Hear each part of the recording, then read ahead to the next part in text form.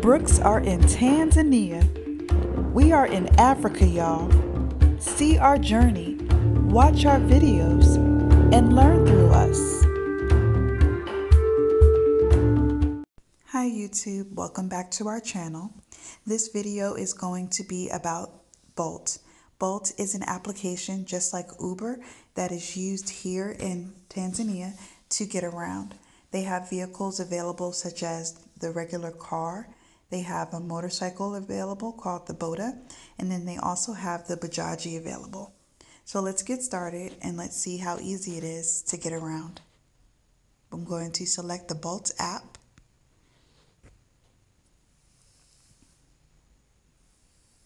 Next, it asks you where to.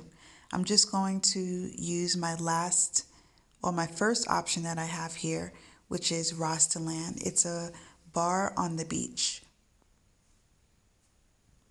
Okay, so here we give the options. There's the Bolt, that's 3,000 T shillings. That's a little bit over $1, maybe like $1.20 US dollars.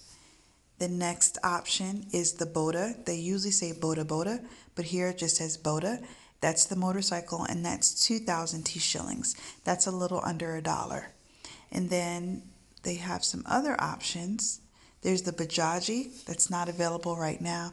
I always think of it as the Steve Urkel's car from Family Matters. And then there's an XL vehicle that's there. It's not available now. So that's why those two options are grayed out, because it's not available.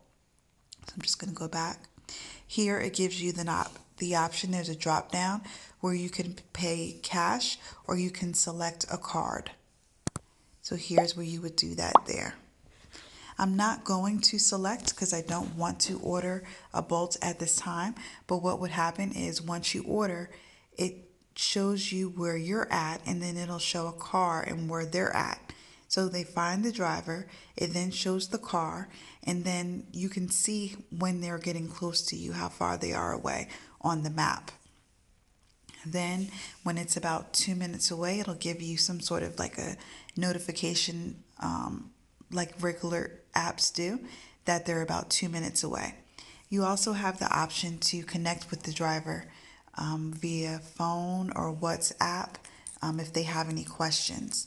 So that's pretty much it about using Bolt. Very similar to Uber and Lyft in America and other countries that may have those same applications.